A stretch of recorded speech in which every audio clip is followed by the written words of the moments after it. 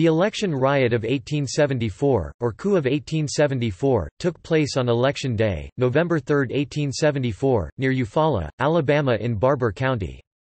Freedmen comprised a majority of the population and had been electing Republican candidates to office.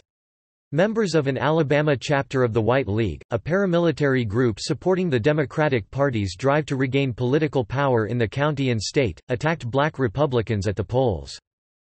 They killed at least 7 and wounded 70, while driving away more than 1,000 unarmed blacks at the polls.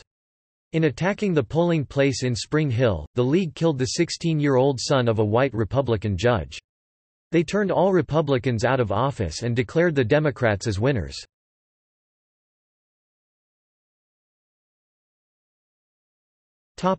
Background.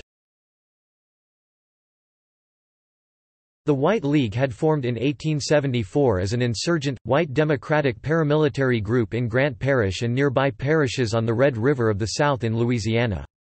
The League was founded by members of the white militia who had committed the Colfax Massacre in Louisiana in 1873, killing numerous blacks in order to turn out Republicans from parish offices as part of the disputed 1872 gubernatorial election.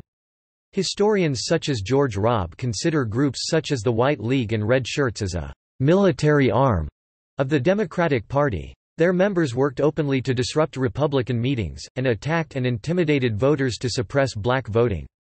They courted press attention rather than operating secretly, as had the Ku Klux Klan. Chapters spread to Alabama and other states in the Deep South. A similar paramilitary group were the Red Shirts, who originated in Mississippi and became active in the Carolinas. Both paramilitary groups contributed to the Democrats regaining control in the state legislatures in the late 1870s. The Red Shirts were still active in the 1890s and were implicated in the Wilmington Insurrection of 1898 in North Carolina.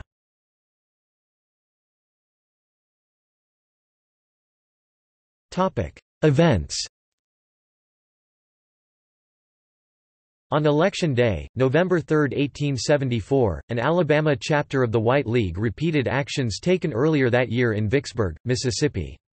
They invaded Eufaula, killing at least 7 black Republicans, injuring at least 70 more, and driving off more than 1,000 unarmed Republicans from the polls. The group moved on to Spring Hill, where members stormed the polling place, destroying the ballot box, and killing the 16-year-old son of a white Republican judge in their shooting. The White League refused to count any Republican votes cast. But, Republican voters reflected the black majority in the county, as well as white supporters. They outnumbered Democratic voters by a margin greater than 2-1. The League declared the Democratic candidates victorious, forced Republican politicians out of office, and seized every county office in Barbour County in a kind of coup d'état. Such actions were repeated in other parts of the South in the 1870s, as Democrats sought to regain political dominance in states with black majorities and numerous Republican officials. In Barbour County, the Democrats auctioned off as slaves for a maximum cost of $2 per month, or otherwise silenced all Republican witnesses to the events. They were intimidated from testifying to the coup if the case went to federal court.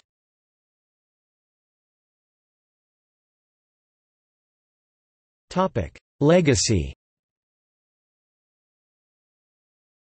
Due to the actual and threatened violence by the White League, blacks began to stay away from the polls in Barbour County.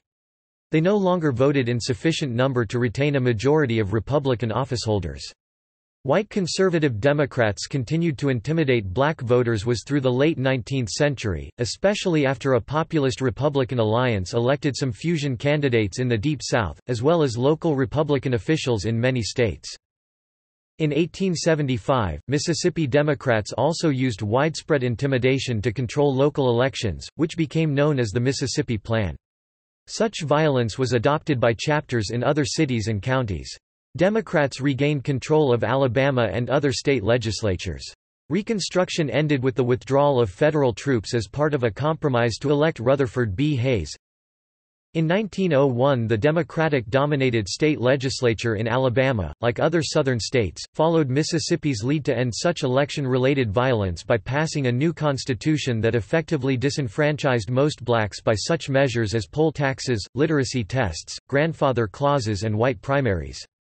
Poll taxes and literacy tests also disfranchised tens of thousands of poor whites in Alabama. Although the Democratic legislature had promised whites would not be affected by the new measures, politicians wanted to preclude poor whites allying with blacks in populist Republican coalitions. With disfranchisement achieved, the legislature passed laws imposing racial segregation and other elements of Jim Crow, a system that lasted well into the 1960s. At that time, the gains of the civil rights movement led to congressional passage of legislation in the mid-1960s that prohibited segregation and began to enforce the constitutional rights for minorities to suffrage and equal protection under the law.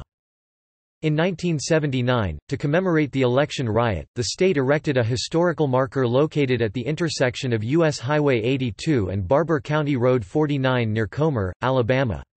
It leaves much out of the account. It reads, "Near here is Old Spring Hill, the site of one of the polling places for the November 3, 1874 local, state and national elections.